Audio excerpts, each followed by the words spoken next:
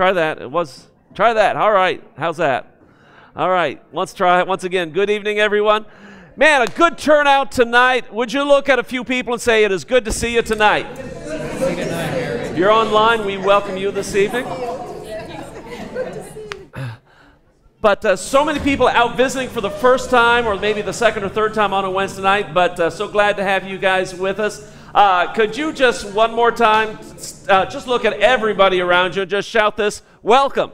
Yeah, it is good to have you guys here. In a few moments, we're going to be kicking off a new series called Encountering Counterculture.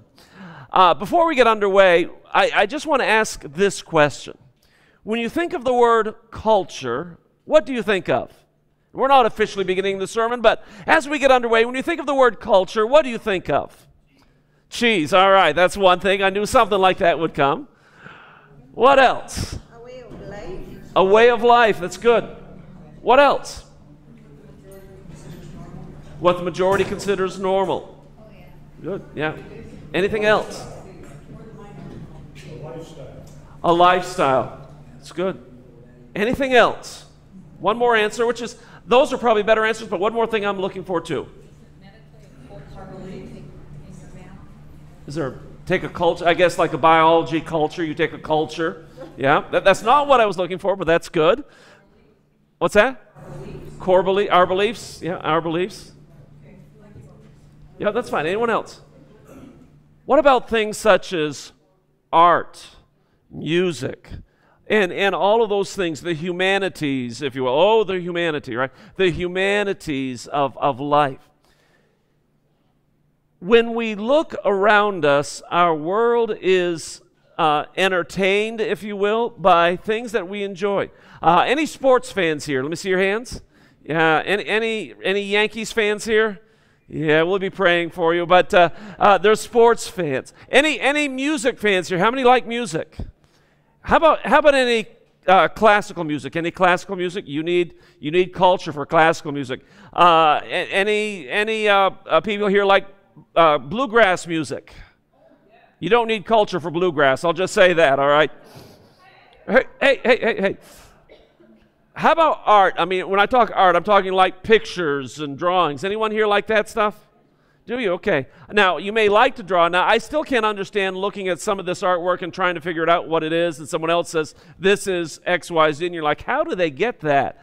But these are all part of culture. But in our society today, and really in our topic tonight, what we're going to take a look at is going to be taking a look at the way, the morals and the ethics of our lives and how that has differed from what God has told us to do. Now, before we get underway this evening, we're going to open up in prayer here in just a moment, but many of you are aware, many of you know who Kathy Gleckner is, and she may very well be watching tonight. I do not know.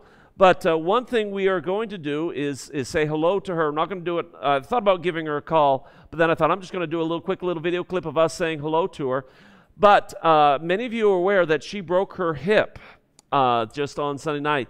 I had forgotten. She had told me that she was going to be going down Sunday after church to visit a friend at State College. She got down to State College, was on her friend's floor, turned around, slipped, and broke her hip. So she had successful surgery yesterday, which is good.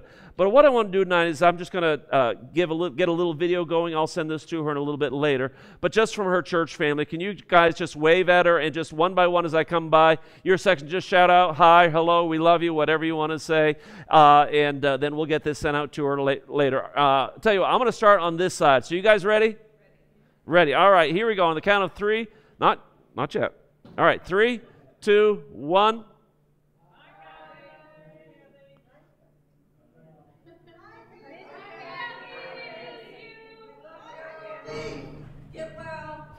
All right, we got it. So I'll send that to her later. So thank you very much. We want to open up in prayer tonight, and then we will get right into our word tonight. So Father, tonight through the name of Jesus Christ we come.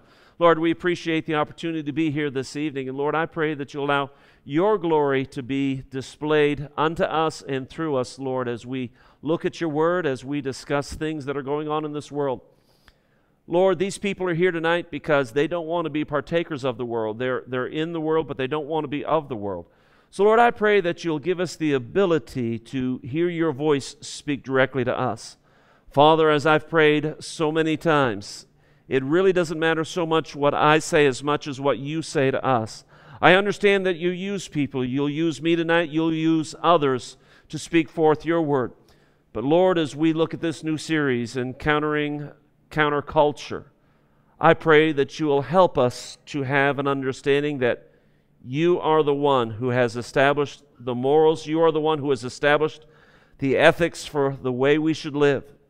And I pray that you'll help us to have a passion to do that tonight.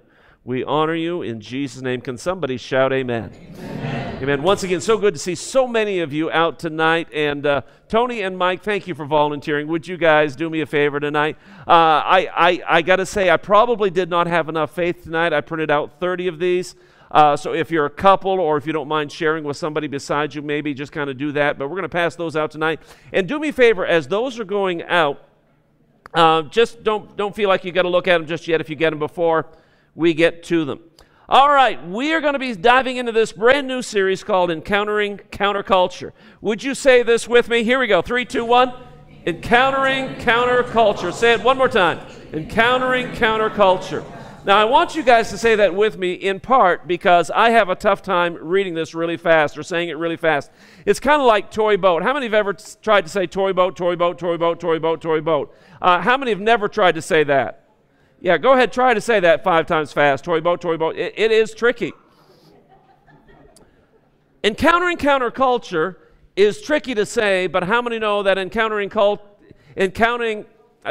struggling already. Encountering counterculture is not only tricky to say, but it's tricky to live. Let me say that one more time. Everyone paying attention here.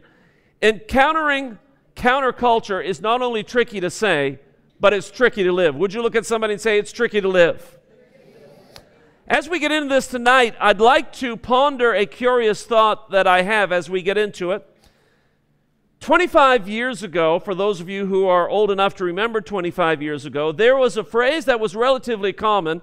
It's still relatively common today, however, not quite as common, but it was dare to be different. How many have ever heard that phrase, dare to be different? Sure, oftentimes you'd see a poster and it'd have a goldfish swimming in the wrong direction, or it would have a person looking the other way, or it would have a light bulb that was lit up and none of the others were lit up. You'd see it on inspirational posters. You'd see it as public service announcements. You'd hear celebrities promoting the idea, dare to be different, dare to be different. Would you look at someone and say, dare to be different? Dare to be different. But now, some 25 years later, you really don't hear that phrase too often anymore. Now, you may hear it a little more in church than you hear outside the world, but really, you don't hear that phrase, dare to be different, as much as you did 25 years ago. And I want to ask you this question tonight. Why do you think it is, assuming that it is, that we don't hear the phrase dare to be different as much as we used to a couple of decades ago? Why do you think?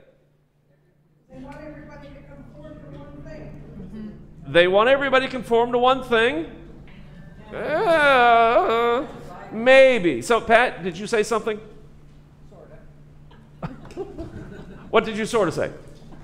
I said because everything is already so different. Because everything is so sort of different. All right, let's flesh that out a little bit. Someone else. Why don't we hear that phrase as much, dare to be different?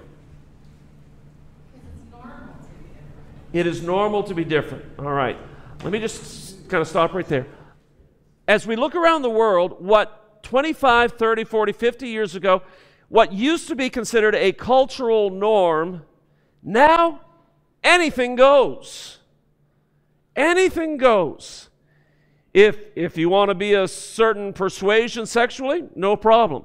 If you want to wear certain clothes, no problem. If you want to wear your hairstyle any which way, it doesn't matter. If you want to wear your hairstyle any which color, it doesn't matter. Why? Because right now, diversity is fashionable. Being different is cultural.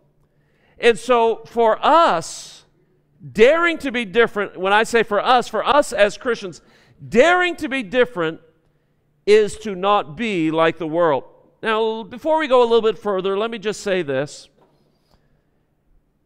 In order to not be like the world does not mean that we have to be like the Amish or some of the more conservative versions of the Mennonites that only wear black clothes, no zippers, drive in a black vehicle. I find it interesting that Amish people will wear these clothes because they don't want to stand out in the crowd. They don't want to draw attention to themselves. But by being so different, what do? They draw attention to themselves. I want you to notice this first article by Gallup. It says 10 major, and anyone have a copy? I didn't get a copy. I need to get a copy. Tell you what, Amanda, can I borrow yours, or can Cindy look on with you? There, let Cindy look on with you. Thank you, Tony. Actually, he's brought me on one. All right, thank you. I want you, actually, no, I need that after all. I want you to notice this, what it says. 10 major social changes in the 50 years since Woodstock. How many of you are old enough to remember Woodstock? How many know Woodstock was more than just the bird on the peanut show, right? All right, notice some of these changes. We're not going to look at them in detail, but number one says this: religious attachment has waned. Isn't that a surprise that a religion attachment has waned? Number two, marijuana legalization has gained support. Number three, interracial marriage has gained acceptance. That's not necessarily a bad thing there. Then flip over the page, you'll see number four, the majority of people now think that the first trimester abortions should be legal. Number five, Americans have become willing to vote for a woman for president. That's not necessarily a bad thing either. Number six, willingness to vote for a black president has grown, and that's not bad either. Number seven, Americans now prefer smaller family size. Number eight, premarital sex is no longer taboo. Number nine, homemaking no longer women's preferred vocation. And number 10, support for gay rights gains mainstream. Now, I'm going to ask you to take this article with you tonight. You can look at the statistics tonight. But another thing I want you to notice is the other handout this evening. And notice the headline there. This just came out August 2nd. Today is August 3rd. This just came out yesterday. Pennsylvania Department of Education says kids can identify as transgender as young as 3 years old. Now, for those who might have children or grandchildren that are 3 years old, how many know that they barely know whether they're a boy or a girl at 3 years old? But yet the Pennsylvania Department of Education says it's all right for these children at 3 years old to decide whether they want to be whatever gender they want. And I am going to read down through this article a little bit with you because it is relatively brief. But notice what it says. The Pennsylvania Department of Education has updated its website. I did check the website this afternoon to allow students to select an array of different genders, and among the additional updates is a message to teachers that encourages them to ask students for their pronouns to prevent them from accidental misgendering. On the Pennsylvania Department of Education's website, under the category Creating Gender-Inclusive Schools and Classrooms, the department tells instructors that if you don't know a student's preferred personal pronoun, it's always best to ask. In addition, the department explains that not all students will have traditional pronouns such as him, her, she, her, and they. Now, let me just kind of go a little bit off the rabbit trail here. When I was young, I had a hard enough time trying to remember what my personal pronouns were, but now we're going to add a little bit more into it. According to the website, some people prefer to use, and you guys may have to help me out on the pronunciation, some people prefer to use the gender-neutral pronouns such as ni, vi, z, or g. Is that the way you say that? I'm sorry? G, okay. And I know you guys both work at Cornell, so you guys are a little more familiar with that up there. The website includes the definition of binary gender, which they define as the faulty concept that there are two genders, male and female, according to Fox News. I could find it for you, but it would take me about 2 minutes. There is a T-shirt. It's a real picture. I've actually showed it in church once before. But if you go on Amazon, look for a T-shirt that says there is more than one gender. All right? There's a T-shirt that says there's more than one gender. But under the options of what to buy, it's do you want a male shirt or a female shirt? I do find that funny. During Gender Neutral Day, students will learn how to reject gender stereotypes according to the lesson guide. It also states that teachers should be committed to challenging gender norms in the classroom. Erica Senzi, Director of Outreach for Parents Defending Education, told Fox News that updated website is a calculated effort to confuse children about biological sex. This is part of a national effort in schools to break the binary by confusing young children about biological sex and indoctrinating them into believing that gender is a spectrum. The Department of Education should delete these ideology-based resources from their website, and anyone teaching gender fluidity to a 3-year-old does not belong in a classroom, she told Fox News. Well, I want to ask you a few questions here. I'm not necessarily looking for an answer on this, but if you were working for the Department of Education or if you were working for a public school system, how would you handle this? And I say that assuming that you have a Christian worldview. Or what if you're working for a local hospital? It doesn't just have to be Guthrie. But if you're working for a local hospital and you are required to embrace homosexuality or a transgender identity as completely acceptable, what would you do? Or what if you are required, if you're working at a hospital, to suggest abortion as a viable option for women? How would you handle that? These are real questions facing people today. We are living in a world that has left its Judeo-Christian values, and we as Americans, we've been blessed over the last number of decades, and we've been accustomed throughout our history to have a nation that's been founded upon Judeo-Christian values, but the time of living under that blessing is pretty well over, and how will we transform with it? Now, when I ask that question, how will we transform with it, I want you to understand that we will transform. We're going to transform one way or another. Will we transform in a way that is pleasing to the Lord, or will we transform in a way that is not pleasing to the Lord? The moral culture is one that is counterculture to Christianity. Let me say that one more time. The moral culture in the United States today is one that is counterculture to Christianity. And for this series, this is the question that we're going to have for this series, what we're going to attempt to answer. How do we encounter a counterculture and still be true to God while living in this world? How do we counter a counterculture and still be true to God while living in this world? We have to address this question, we do. And we have to come to a satisfactory answer. We cannot avoid this question, and listen to what I'm about to say, because I'm going to follow up with a question on this that I want you to respond with me. We have to avoid this question, or we will end up taking either the extreme of isolation and legalism or the extreme of embrace and compromise.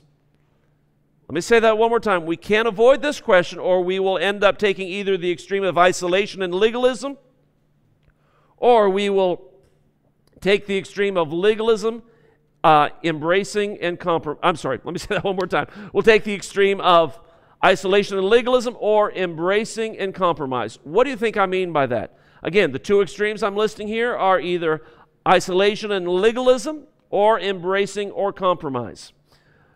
What do you think I mean by that? If we don't answer this question appropriately, we're going to end up going down one of those two roads. What do you think I mean?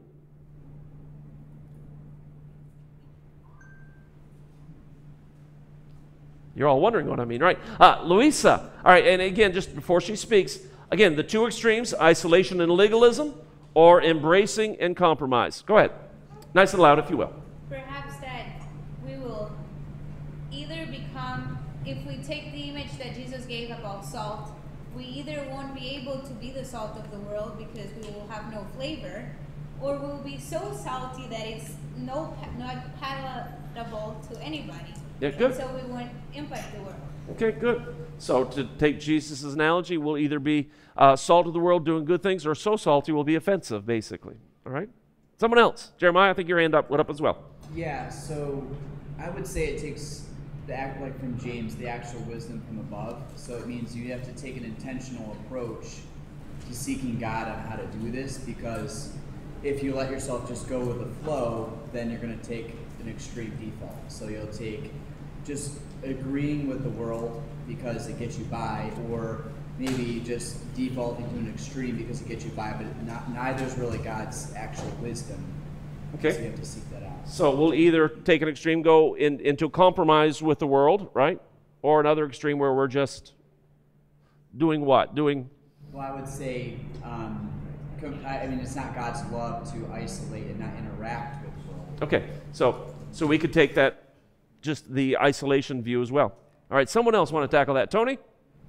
I'm totally against it. It's disgusting.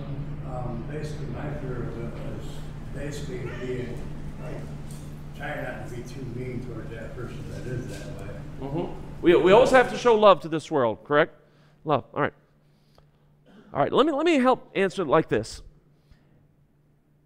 Those of you who are perhaps my age and above, so I'm what? I'm like 25 and above, right? Actually, I just turned 52. 52 and above. You may remember times where if you wanted to remain holy before the Lord, what did you do? You would separate yourself from the world, right? We don't. How's that saying goes? We don't smoke, don't drink, don't smoke, don't chew, don't date girls that do, right? And then if someone was at the office or at the school who was living a worldly lifestyle, you'd be like, ooh, got to stay away from them. And so we would take that isolation, and it became a legalistic approach. I want to ask you a question that you guys, I'm assuming most of you already know the answer to. Did Jesus avoid the sinners? No. Now, did he embrace the sinners as his friends because he just wanted to have them as friends? No. Why did Jesus embrace them as friends? Because? Build bridges with them. To do what? Build bridges with them. Build bridges with them. Build bridges. Yeah. Build bridges and relationships so that he could show them the dynamics of the kingdom of God. So we either, again, if we don't answer this question correctly, we'll either take the extreme of isolation and legalism, or we'll become so watered down, as they were saying, that we will compromise and we'll say, well, God loves everybody, so therefore nothing must be wrong. But how many know both extremes are not right? A man by the name of Vance Havner, he was a former, he's passed away now, but he was a great man for a lot of quotes. He said this: if you are a Christian, you are not a citizen of this world trying to get to heaven. You are a citizen of heaven trying to make your way through this world. We are citizens of heaven. You may be the citizen of another country tonight, but ultimately, we are citizens of heaven. Paul said that. And the key text for this verse is found in Romans chapter 12, and I want you to notice this with me. It's actually verse 2, but we're going to start with verse 1. He says, I beseech you therefore, brethren, by the mercies of God, that you present your bodies as a what? Living sacrifice. Now, what do you find interesting about the fact that Paul qualifies the sacrifice as living? What do you make of that he says it's living? It's active. It's active. That's good. It's good. What else? In the Jewish, Peggy? Well, I was going to say they don't want people to think they need to harm themselves or actually die to sacrifice to God. Okay, good. It's good. Kelly, or are you just stretching your hand? You're just stretching your hand. Okay. It's like an auction. Don't you even blink. I'll call on you. All right. Think about the sacrifices that were made in the Old Testament. Were they living or dead? Dead. Paul says, unlike those, you are a living sacrifice. You're not laying your life down. You are alive unto God. God has made you alive. Jesus has paid the price. He says, but now present your bodies as a living sacrifice, wholly acceptable to God, which is your what? Reasonable service. And here's verse 2. He says, and do not be conformed to this world, but what? Transformed by the renewing of your mind, that you may prove what is good and acceptable and the perfect will of God. I want you to notice verse number 2, the word conformed. He says, do not be conformed to this world. This word transformed is only used here once in Romans and only one other time in the New Testament. That's in 1 Peter chapter 1.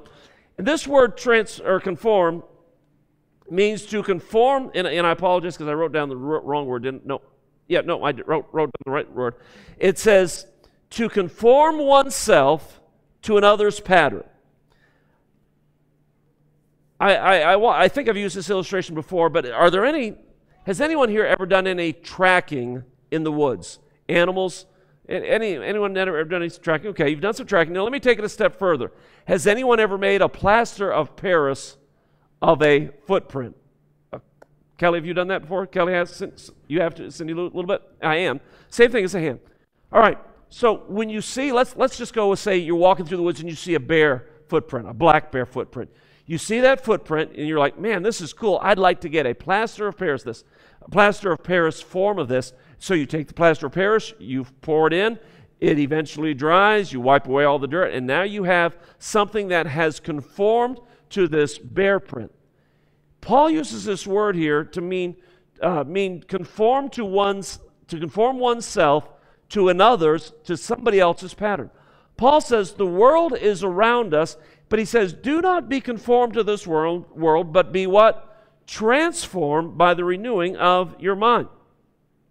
This series is going to be studying how we can train our mind to learn what God's Word has to say regarding the things taking place in our culture. And in training our mind, we will be giving the Holy Spirit something to work with. Now, Nina, I sometimes look at Nina and Cliff. Nina, in particular, you grew up in a Pentecostal church, right? Like I did, Cindy did as well.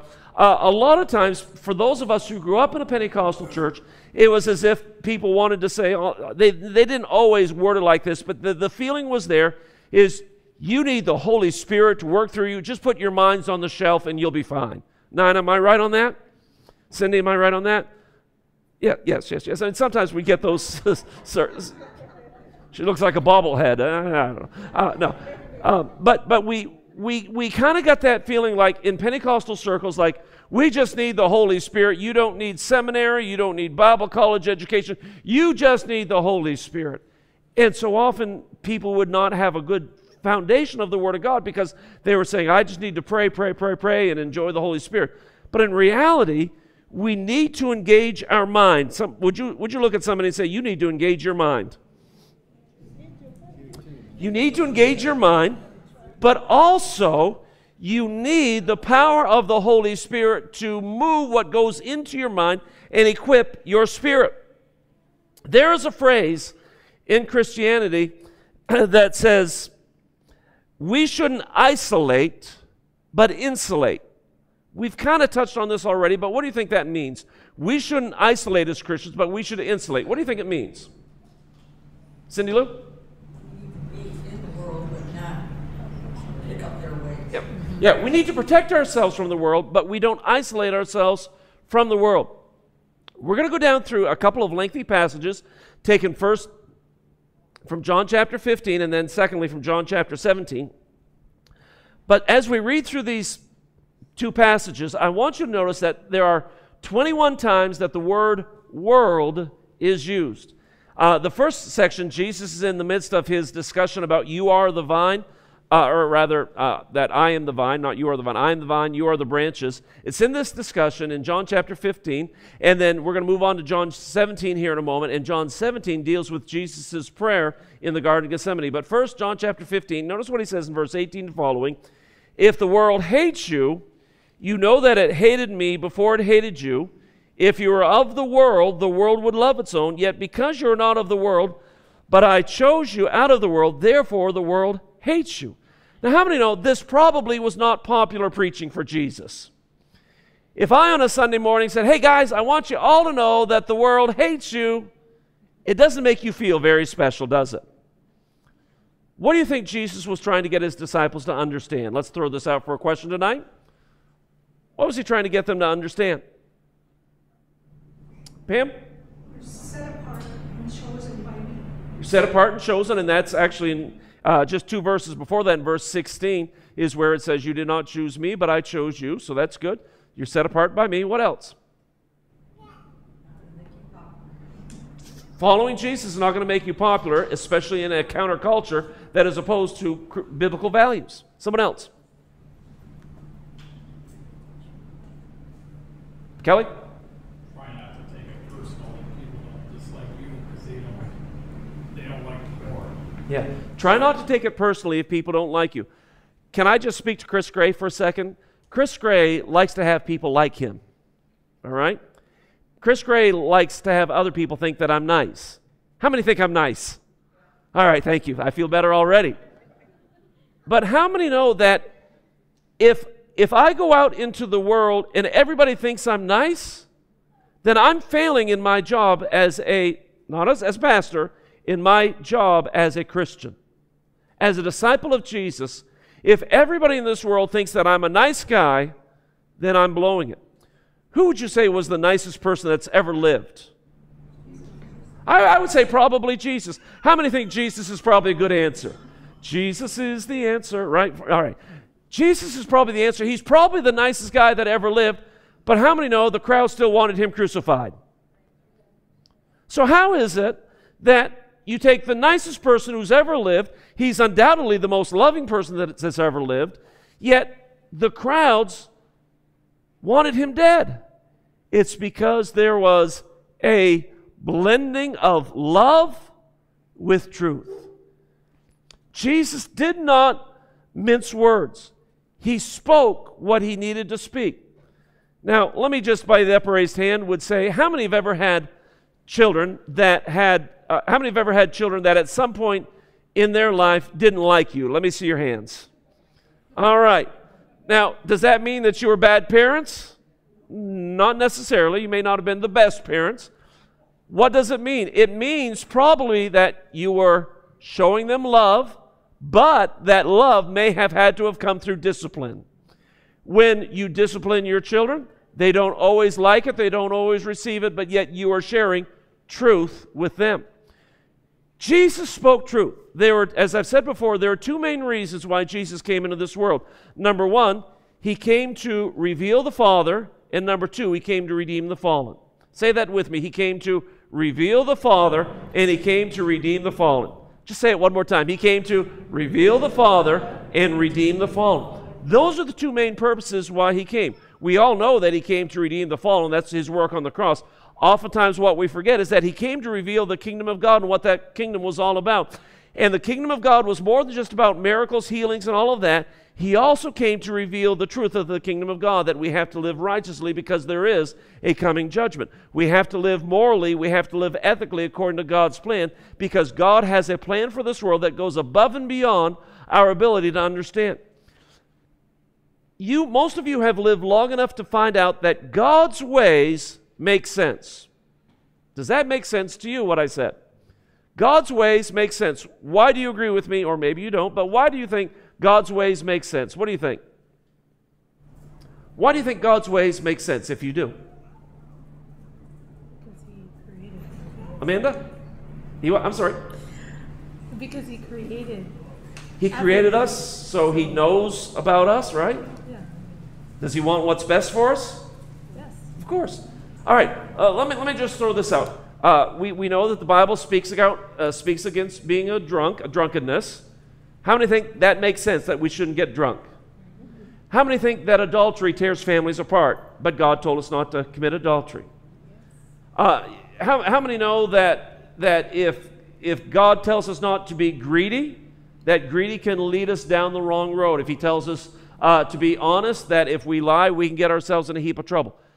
God does, let me put it this way, you cannot think of any, what we might call a prohibition that God has given humanity that in the long run doesn't have our best interest in mind. In other words, everything that God has said, I want you to stay away from this, stay away from it, because it makes sense. It will bring quality of life to our being. So he told them, you're not of the world. If you were of this world, the world would love you, but because you're not of the world, I chose you out of the world, therefore the world will hate you, because the world is not going to want you. He's not, let me put it this way, the world is not going to love you because you are not going to be giving them the blessing for their life. All right, let's move on to John 17. This is in his prayer in the Garden of Gethsemane. He says, I pray for them. I do not pray for the world, but for those whom you have given me, for they are yours. And all mine are yours, and yours are mine, and I am glorified in them. Now I am no longer in the world, but these are in the world, and I come to you. Holy Father, keep your name through those whom you have given me, that they may be one as we are. While I was with them in the world, I kept them in your name. Those whom you gave me I have kept, and none of them is lost except the son of perdition, that's Judas, that scripture might be fulfilled. But now, let's see, all right, one more verse. But now I come to you, and these things I speak in the world, that they might have my joy fulfilled in themselves. So understand that Jesus' desire was for us to have joy. I have given them your word, and the world has hated them because they are not of the world, just as I am not of the world. I do not pray that you should take them out of the world. Notice what he says, that I do not pray that you should take them out of the world, but that you should keep them from the evil one. They are not of the world, just as I am not of the world. Sanctify them by your truth. Your word is truth. As you sent me into the world, I have also sent them into the world, and for their sakes I sanctify myself, that they also may be sanctified by the truth. I do not pray for these alone, and I want you to notice what he says here. I do not pray for these alone, but also for those who will believe in me through their word. All right, are there any believers here tonight? All right, understand Jesus is praying for you here. He says, I do not pray for those alone, but for those who will believe in me through their word, that they also may be one as you, Father, are in me and I in you, that they also may be one in us, that the world may believe. So that the reason why God wants us to be one, to be unified, and to be kept out of the world is so that the world may believe. Verse 22, and the glory which you gave me I have given to them, that they may be one just as we are one. I in them and you in me, that they may be made perfect in one, and that the world may know that you have sent me and have loved them as you have loved me. Once again, 21 times, Jesus used the term world. I want you to describe in context here, what do you think Jesus means by the world? Is he talking about the earth? What do you think he's talking about? What's he mean by the world? Let's define this, describe it tonight. People, okay. Okay, people in the world. Christians. Non-Christians. Non-Christians. Someone else. People you come in contact with, okay. The world's values. Okay. Anyone add to that? The world's values and what else? The world's culture. The world's culture. Let's keep fleshing that out, because I want you guys to continue to get this. So we got the world's values, the world's culture, the people of this world. What else? Beliefs. Yeah. What else, man? The morals. Good. Beliefs. Yeah. Anything else? Guess maybe we need to define those beliefs, culture, and everything as the culture that would be opposed to God's. All right. Culture that would be opposed to God's culture. Yeah. Anyone else? One more thing I'm kind of looking for. All right, when he speaks, Fran. Jesus knew when he created the world what we were going to look like in 2022. And I think he was praying for the healing that he knew would be coming, that would be godly, that we would have to live in, and that we would have to make our choices. Yeah, so he's praying for us even all the way. That's why I say he's praying for the believers all the way up through. All right, let me ask you this question. I'm going to describe this for you here in a moment. But when he uses the word world, do you think that he's just talking about the earth and the people on it? What do you think? You may not want to answer this one, but what do you, any thoughts? I'm sorry? The spirit world is included in this as well. This is really kind of more of the one extra thing I was looking for. There is a spirit world that includes the devil, the demons. We are aware of that. The Bible talks about it in numerous locations. There is a spirit world that the devil in Ephesians 2 is referred to as the prince of the power of this air, of the air, and that is part of the world's systems as well. It's the spirit of the Antichrist. I want to ask this question as we begin to describe what the world is, but before, let me just read this verse first, these verses. I was kind of surprised no one mentioned these verses, but many of you are familiar with this. In 1 John chapter 2, he says, do not love the what? The world or the things of the world. If anyone loves the world, the love of the Father is not in him. And notice what he says, for all that is in the world, the what? Lust of the flesh, the what? Lust of the eyes, and the pride of life is not of the Father, but is of this world. And the world is passing away, and the lust of it, but he who does the will of God will abide forever. We just came out of our series on the book of Genesis. Notice we talked about Adam and Eve. Eve in particular, she saw that the fruit was pleasing to the taste. She saw that it was good to the eyes, and she heard the devil say that it would make her wise. So you have the lust of the flesh, the lust of the eyes, and the pride of life. Jesus faced those same temptations in Matthew 4 and Luke chapter 4 as well. But he says this is what the world is. James chapter 1 lets us know that everyone, he says, don't let anyone say that he is tempted by God, but everyone is drawn by his own desires and enticed. We have desires inside of us that can be healthy, but yet God wants us to keep those desires in check, because the devil will tempt us. He will entice us. He will dazzle us with things that look good. They call out to our desires. And if we are not careful, we can find ourselves going astray. I want to ask you this question as I make an illustration. How would you define the difference between a house and a home? House and a home, you might say, well, those are the same thing. Not necessarily. And since they're not necessarily the same thing, how would you define the difference between a house and a home? And I'm going to use this as an illustration to get into a little bit more about what we mean by the world. What do you think of the difference between a house and a home? Kelly? The house is a structure, the home is the people in it. All right, the house is a structure. The home is the people in it. Agree 100%, but let's take that just a step further on the home. Not only is it the people in it, but it's what? It's what? The atmosphere of the home. Yep, good. The relationships they have with each other. I'm sorry, Mary, what? The relationships they have with each other. The relationships they have with each other. Good. Chuck? What they represent, the values they represent, morals, yeah. Just about all of us are familiar with the phrase, home sweet home. You never heard house sweet house. Well, you may have heard it. I don't know. I don't want to say you haven't. But it's home sweet home because why? Because it's there where you have security. It's there where hopefully you have security. It's there hopefully you have love. It's there where hopefully you have good relationships. It's there where you can make yourself at home. Now, some people would say, I feel at home in the woods, or I feel home at the ocean. Anybody feel at home at the ocean? Yeah. Or anybody feel at home in the woods? Yeah. Some of you feel home there. Why? Because it's not just about a building, it's about a physical location, or it's not just about a physical location, it's about a place of security, a place of values, a place of relationship. Now, why do I say all that? Because of this. I want to give you a couple of Greek words, nothing major here, but the word G or gi, however you want to pronounce it, is earth. Anytime in the New Testament you see the word earth used, gi is physical and concrete. By that, it's real or tangible, like a house, yet it's immoral. What's that mean? It has no morals to it. It's just a house. Cosmos can be physical. That's the word for world. I didn't put that in there, did I? No, that's the word for world. I'm sorry. I should have put that in. It's the word for world, cosmos. When you think of the cosmos, you think of the things outside. You look at the cosmos.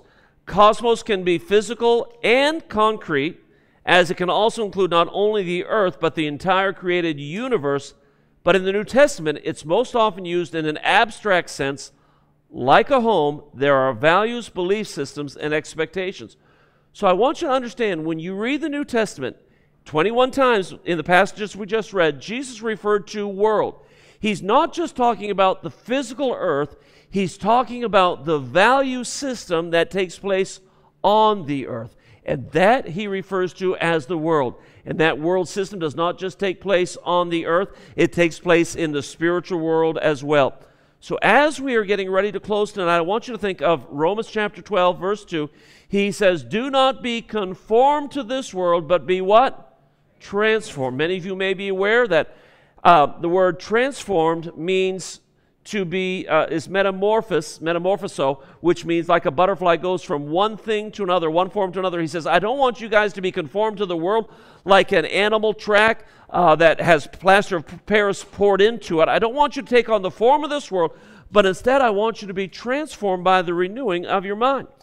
Through this series, we're going to need to remember a number of things, but there are 4 things that I want to give you as takeaways today, and they are these. Number 1, I want you to remember this. We are most certainly not the first Christians to experience a counterculture society. Someone explain what I mean by that. Well, if you lived in the 70s and there were the 50s, that would have been a counterculture to what Christians Yeah, it would have been countercultural to Christianity at that time for sure. Someone else. The first generation Christian who lived in a culture where Caesar was God and worshipped as God, and all the other craziness that was going on in the Roman culture. Nicely said. The first century Christians, Nero was God. The Christians were persecuted. They were part of a pagan society that had nothing to do with God. I want you to understand, there's approximately 40 or so people in this room tonight. Hopefully every one of us is Christians. I don't know that, but hopefully we are. But understand that a group of 40 individuals in any city in Asia Minor, down into northern Africa or west of Jerusalem, was probably very rare. So what am I saying? Is that the early church was going out into a world that largely had no faith in Jesus Christ whatsoever. What were they doing? They were going out and they were hoping to transform culture. I want you to think about all of the things that, and I don't have a list here, but I want you to think about all the ways that Christianity transformed culture. Can we just name a few of these things today? What are some of the ways, from what you know of history or what you know of Roman culture, Greek culture, what are some of the ways that Christianity has transformed culture? What do you think, Kelly? No child sacrifice. No child sacrifice. Good. What else? Monogamy. That was good. What else? In other words, married to one person. Someone else? Maybe the judicial system, or like legislation and laws. Yeah, judicial system. Yep. Yeah, that was part and parcel of it as well. What else? I'm waiting for some of you females to respond here. Peggy. I was going to say women's rights. Women's rights. How many are glad that you had the opportunity to come to church today? In the Roman culture, you wouldn't have been allowed to go into a marketplace and to study in a philosophical kind of environment. So women's rights. How about hospitals? How about education? How about some of the arts? Now, we understand there was art then, but if you start to look at through the Middle Ages, you see that the Christian Renaissance really began to just change and transform culture. The culture was transformed as people went out into the world. However, they experienced difficult times. We know in the first century that thousands of believers were persecuted and killed for their faith in Christ. It wasn't until 313 AD when Constantine had his vision that Christianity became accepted within the culture. So we need to remember, we are certainly not the first Christians to experience a counterculture society. So even though the last 200 years we have lived in America as a nation that has seen Judeo-Christian values, let's not be surprised because it's been abnormal through history. The rest of the world has not experienced this. As a matter of fact, Mary, Kenya? No, not Kenya. Kenya. Yes, you come from Kenya. Now, Kenya has a good Christian contingency in it, but what are some of the nations surrounding you? Sudan, Somalia. I'm going to stop you right there. Sudan. That doesn't have a large Christian culture there, does it? No, mostly Muslim, correct? Yep. All right. Do you know of people in Sudan, and you may or may not, that have been persecuted for their faith in Christ? I've heard of it, yes. I'm sorry? Yes. You do know of some, okay. And I don't want to put words into your mouth. So understand that in this world today, if you were to go to the Sudan, that your Christian message would be persecuted. Why? Because one, you're talking different theology, but two, you're going to be implementing different values than the values that they would believe as a Muslim or an Islam. Around this world today, those who are not Christians have different value systems. But Jesus Christ has given us a value system that is good. All right, secondly, we won't spend much time here. Our citizenship is where? In heaven. The majority of us here are United States citizens. We belong to the United States, but yet we live in a kingdom that is not of this world. The Bible says in Ephesians chapter 2, you've heard me reference this, that we are seated with Christ where? All right, what do you think that means? Most of you would say, well, I'm seated here in Athens, Pennsylvania at Greater Valley Assembly of God, but yet the Bible says I'm seated with Christ in heavenly places. What does that mean? That we're positionally, we're in Christ. He's seated in the heavenlies, so we are in Him. We are also seated in heavenly All right, I agree 100%, but I'm going to ask you to qualify that just a little more. Positionally, we are in Christ, so we are seated with Christ. Christ is in heavenly places, so therefore we are with him. But Mike, I'm looking at you, my friend, my brother. You're seated right here in front of me. What do you mean you're seated in heaven too? How is that? You're in Christ. Yeah. Yeah. Vanessa, we're joint heirs with Christ, right? But yet how? Spiritually speaking, right? We're body, soul, and spirit. Keep in mind, your flesh is here, but yet spiritually speaking, even though the spirit's probably contained within this body, yet spiritually speaking, you're with Christ. So therefore, our citizenship is in heaven. I've mentioned this to you before, so please forgive me for being redundant. But Martin Luther, not Martin Luther King Jr., but Martin Luther from the 1500s, he took the verse regarding Jesus who said, render unto Caesar the things that are Caesar, and render unto God the things that are God's. He said, from this we can learn that there are two kingdoms, and we need to belong to both simultaneously. He said there is the horizontal, there is the vertical. Let me start with the vertical. There is the vertical, render unto God the things that are God's. We belong to heaven, so we need to understand there is a king of which we are part of his kingdom, king's domain. But then also there is part of the horizontal or the civil way of living life as well. We belong to God, but yet we also are part of this world. So therefore, render unto God the things that are God, render unto Caesar the things that are Caesar's. I also like what someone said, render unto Caesar the things that are Caesar's, but not a penny more. In other words, you don't have to give more taxes than you have to, but yet still we have the obligation to do that. Anyone want to add any comments or thoughts on that so far? So keep in mind that when you die, you're not just going into the ground, you're not going to cease to live, you're going to continue to live, it's just going to be in a different location than you ever experienced here on earth. So you've got to keep that in mind. Third, the devil still has sway in the world. Now again, the world here is not just the earth, but it has sway in the world. Let me just ask you this question tonight. When you look at the media that comes across through movies and music, how do you see the influence of the devil and of the world in that media presentation? Filth? Okay. I don't want to say let's define that filth. I don't want to go too detailed here.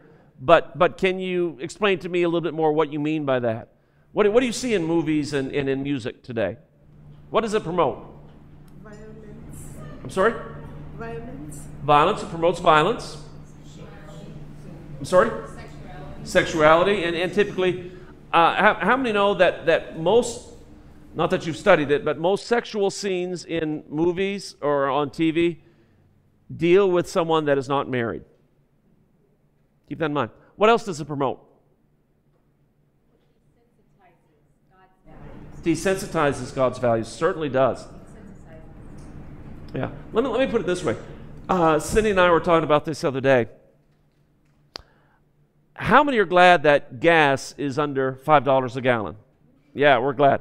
Now, how many would still like to see it go back under $2 a gallon, right? But how many know what's gas at right now? About $4.40 a gallon, $4.40, $4.55 right now, right around there. But how many know we're not complaining about it being $4.55 as much as we were when it was $5? You know why? Because we're now a little bit more desensitized to that gas price. We're a little more willing to pay that price because at least it's not $5.20 anymore. Thank God for that. So I'm willing to pay $4.50. But what's happened? We become desensitized. Spiritually speaking, the media does that. It'll show you the values of the world, not the values of God. It'll show you that homosexuality is okay. It'll push that agenda and say it's all right. It'll celebrate the transgender movement. It'll celebrate sexuality outside of marriage. It'll promote violence. It'll promote even sports to say, well, you don't need God, you just need these things to entertain. It'll promote riches and wealth as the way to be happy. All of these things the devil will use to try to get you to be desensitized to the things of this world. The lust of the flesh, the lust of the eyes, and the pride of life. And fourth, we'll get ready to close with this. We need to remember We will not change the world around us completely, so we can't let the world change us. I want you to think about who the most powerful man that ever walked this earth was. What was his name? Jesus.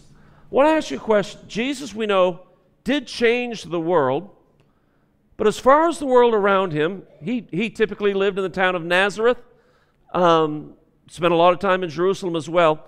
What do we know about the town of Nazareth? What do we know about that?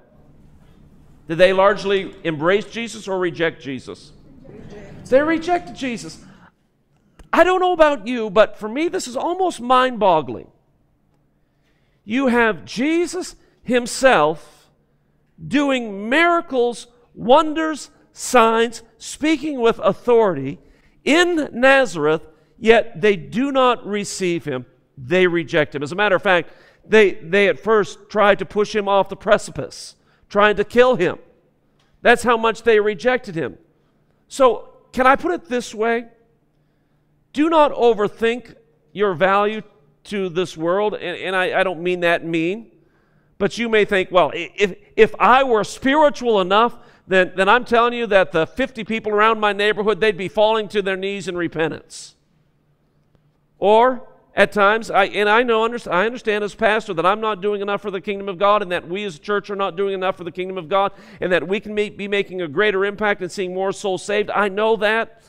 But yet you take the most spiritual, on-fire Pentecostal church or any other church that's out there in a given city, they're still not winning every person to that church or to the kingdom of God.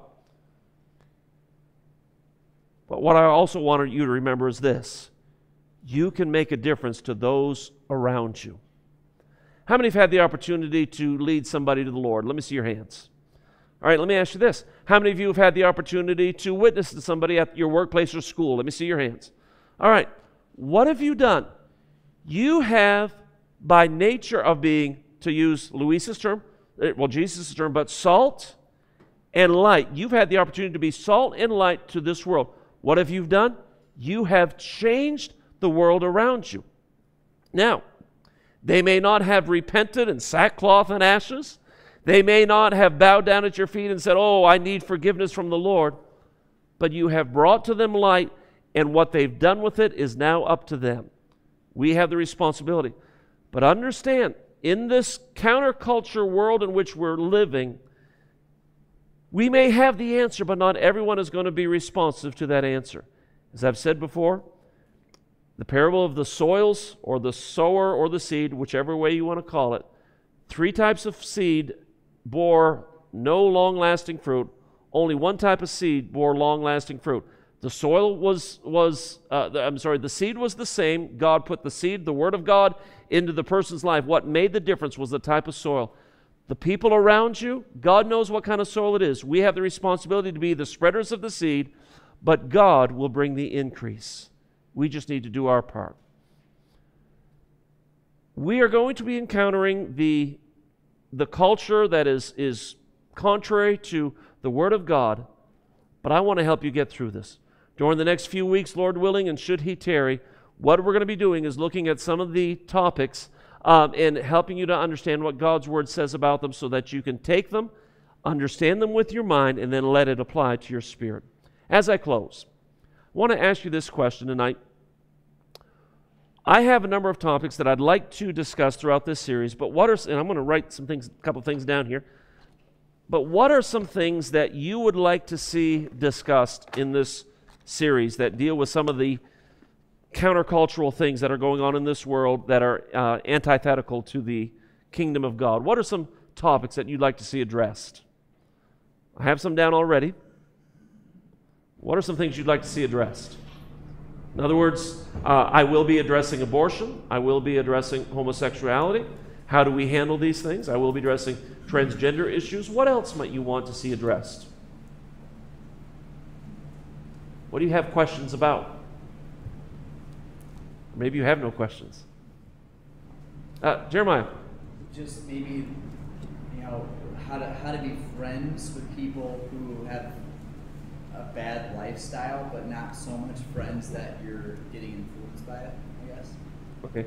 So how to befriend people in the world? for me, that's like the biggest one. Everything that you've listed, Mhm. but how to love them, Yeah, how do you love where they are, because it's pretty much you either accept it or you're on the other end and it's closed off. Like, how do you reach them? Yeah, yeah, that's good. That's... Thank you, Amanda. Where at? All right, and Keitha.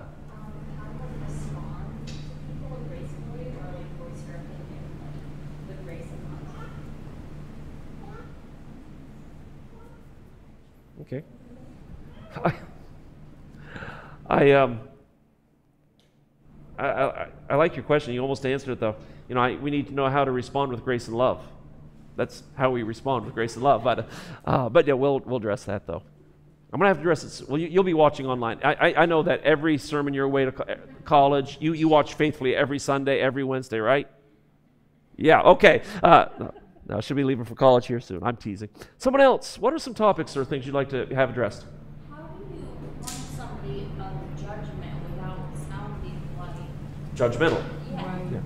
How do you tell someone that there's a coming judgment without sounding judgmental? It's good. Or being judgmental. Because you've heard people say something along the lines of, you have no right to judge me. Is that true? Not necessarily. We'll get into that. I've talked on that before. We will get into that. That's good. I mean, jot that down, though. What does Jesus say about judging? Judge the what? The fruit. And you know, if a person is living X, Y, Z, and the Bible clearly says that you shouldn't be living that way, then we'll just put two and two together. Let God's word speak for itself. It's not really up to us, but it's going to be up to that. You know, keep in mind in 1 Corinthians chapter 6. Anyone remember in 1 Corinthians chapter 6 what Paul said that we would be who we would be judging? What's that? Angels.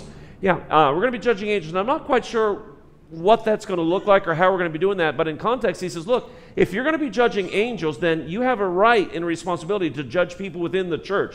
He's talking about within the church for church judgment. You've got to be doing that. So be very cautious. Don't be shutting down judgment altogether, but yet at the same time, don't be critical in your judgment. All right, someone else. What's another topic you might want to have discussed? Nobody come on. Someone's got to be thinking of something. Louisa. Perhaps some topics are very obvious, but some others we have already adopted a lot of things from the world. And I think about fashion, for example, and clothing and certain things like that. Or, I don't know, in the US, but where I used to live, like alcohol, it was okay not to get drunk, but pastors would partake of wine, for example, in the congregation. So those lines that are blurry or some that have already infiltrated. Alcohol. Is that something that we should be partaking of or should be staying away from? Also, she didn't mention this, but gambling. You know, what do you think about gambling? We have let me put it this way. One of the worst statements I ever made in my life is when they were building Tioga Downs. I said, that won't last long. Yeah, how many know I was wrong on that?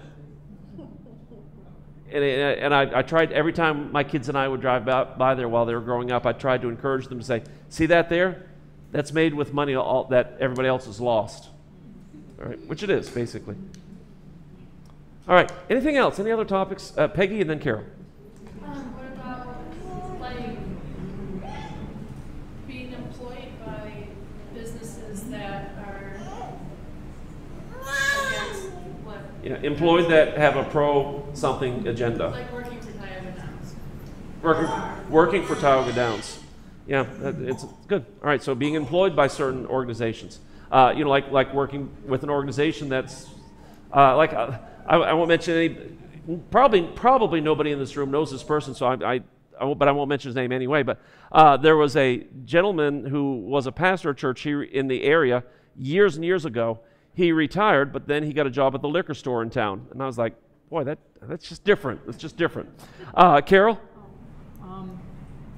How do you deal with a family member that has decided it's a girl and she's living with another girl?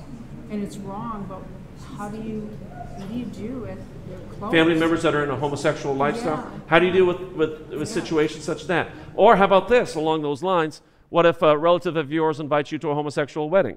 Do you go? Also, I'm going to be dealing with racism and some of those social justice issues.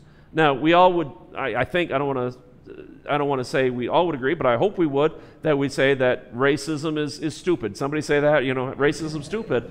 But yet, how do we deal with all of the social justice issues that we see today? Do we embrace it wholeheartedly, or do we kind of just say, accept a little bit, not all of it? Chuck? Down at the hospital, every year we go through online training courses. And of late, they've been directed more and more towards diversity and culture and stuff Yep. like that, and how to handle that. Yep. I don't agree with what they're saying, but we still have to do it. We're going to continue to work there. Right. Thank you. Anyone else before we close? Caleb? How to minister to those who hate God. And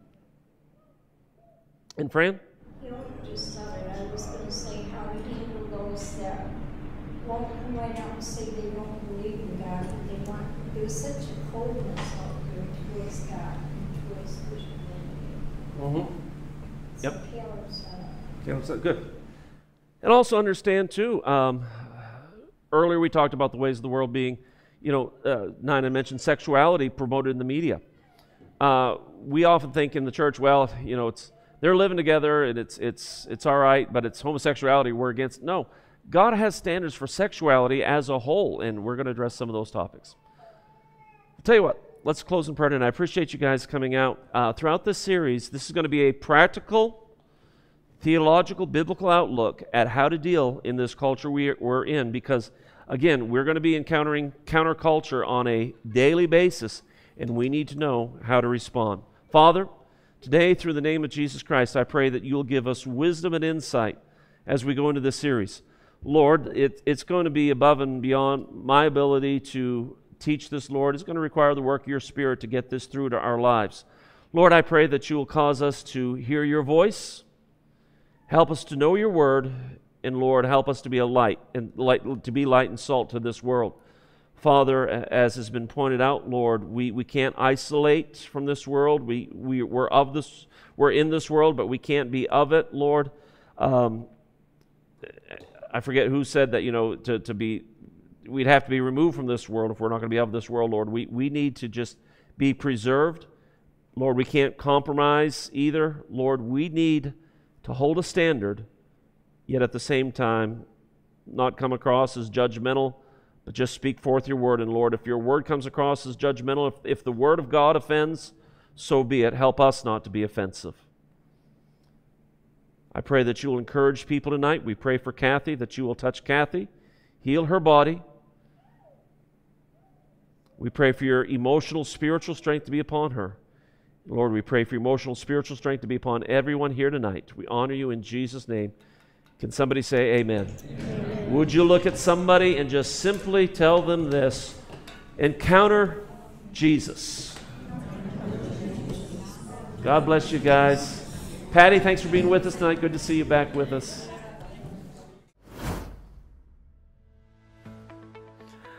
Hey there, I'm Chris. I've been honored to be the lead pastor of Greater Valley Assembly of God for over 22 years, and so far it's been a great adventure. Thank you so much for joining us online today. I'm so glad you did. Our desire here is to help people continually develop in their relationship with Jesus Christ through relevant biblical messages, contemporary worship, and great fellowship in an atmosphere where you will feel relaxed and sense the presence of God. If you'd ever like to get in touch with us, feel free to contact us. Or, even better yet, visit us on a Sunday morning at 10:45 a.m. or on a Wednesday night at 6:30 p.m. in Athens, Pennsylvania. May God continue to richly bless you and prosper you in body, soul, and spirit.